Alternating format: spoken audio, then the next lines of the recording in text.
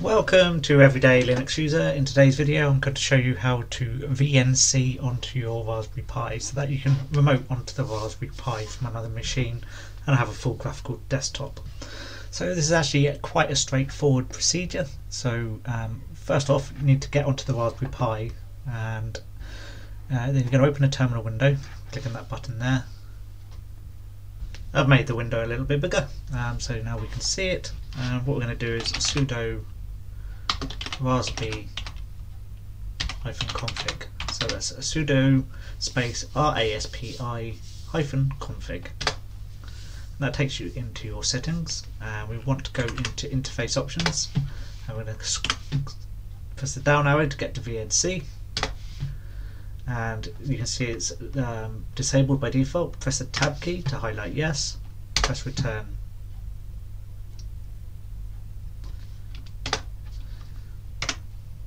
Press tab and tab again to get to finish, press return. And at this point I recommend rebooting the Raspberry Pi. You can do that by typing sudo reboot now. When you reboot, you'll see this symbol up in the top right corner. If you click on that, it brings up the real VNC server, and you'll see IP address there. You can take a note of that. Alternatively, if you open a terminal window and type in hostname, you'll see the name of your Raspberry Pi. So take a note of that there, or that there, and then you need to boot the computer that you're going to use to connect to the Raspberry Pi. Note that obviously you need to leave the Raspberry Pi plugged in and turned on, otherwise it's not going to work. But now we'll switch over to Windows and to Linux, and I'll show you how to VNC onto the Raspberry Pi. So here we are within Windows, and what we need is a real VNC. So we're going to open a web browser and we're going to search for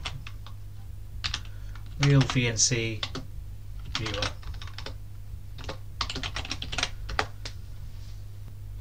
And you're going to click on the top link there.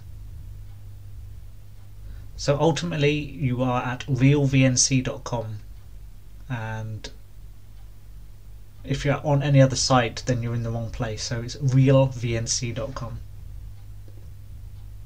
And then down here you can download a real VNC for whichever device you want to download it for. So in this case I'm going to do Windows, and you can do installers, standalone exes, etc. I'm just going to choose the default option and click the download button.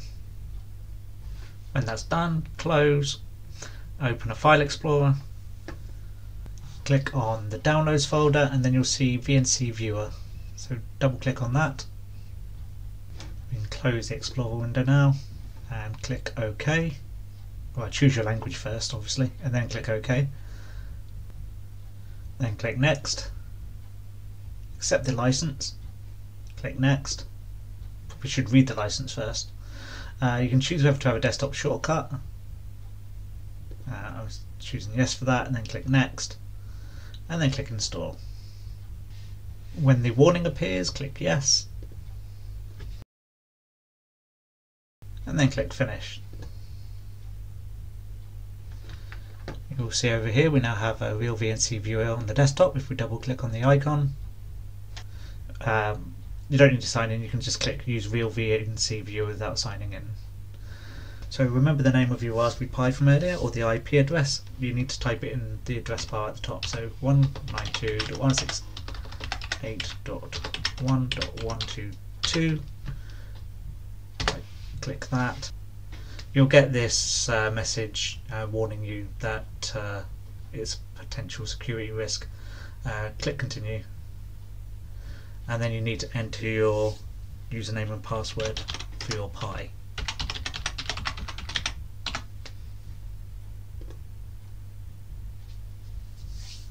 And that's it. As you can see, everything that was on the Pi when I last left it is still there, and I am logged into the Raspberry Pi. I will now show you the same thing from Linux.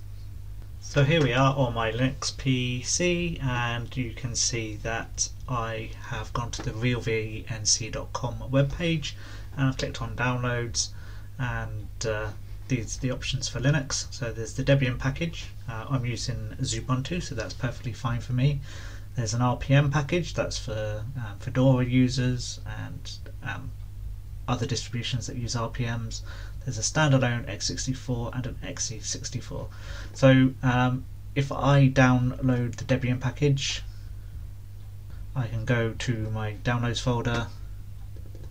You'll see I've also downloaded the other file. I'll show you that shortly. But for the Debian package, all you do is double click on the file, and it should open up automatically within whichever tool you've got. So in Ubuntu, it will install automatically Ubuntu, Debian. It will just install. So I can install that from here, and then it will work. So let's do that. Type in my password, and that's now available. So if I click open, I can accept the license agreement, and then I can click the viewer that I'm signing in, and I can type in my Pi's address again, as I did under Windows. Same message appears, and I just type in my username, my password, and here we are inside the Raspberry Pi. So I'm going to uninstall that,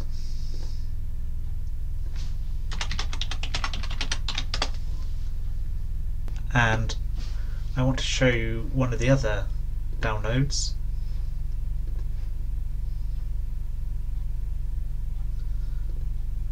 So under the Linux section there is the standalone x64, and if I download that, what you get is this file here.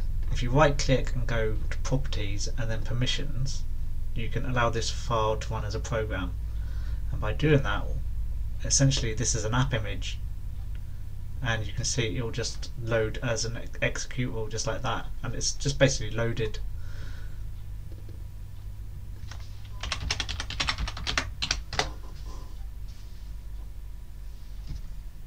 And it's obviously remembered settings from the previous install of the Debian package, but so that's the easiest way of running real VNC on Linux, is to use the app image.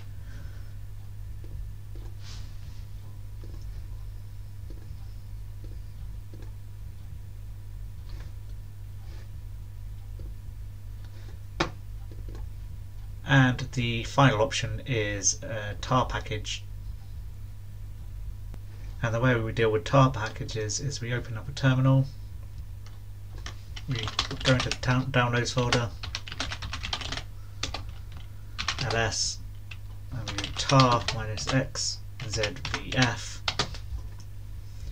select the file, right click, copy, paste it,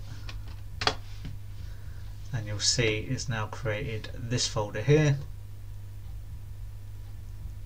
and it's got a VNC install shell script, and there's a readme, so it's worth doing that. And all you have to do is run that command there. So if I go into this folder here, we can just select it, right click, copy, and then paste. It's giving me a warning that I'm pasting a command, and then I can do sudo, because I'd imagine it will need sudo VNC install,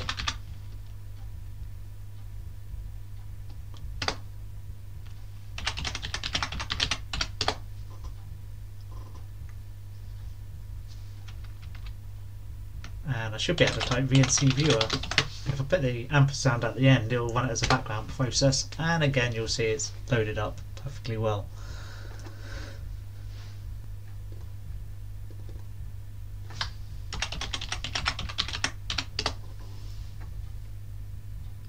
You can click that button there to make it full screen, And there we have it. That's how you remote onto a Raspberry Pi using VNC as a server on the Raspberry Pi and VNC Viewer as a client on either Windows or Linux. And I've shown you multiple ways of running VNC Viewer on Linux. And that's the end of the video. If you liked it, give a thumbs up, hit the subscribe button, and I'll see you next time on Everyday Linux User.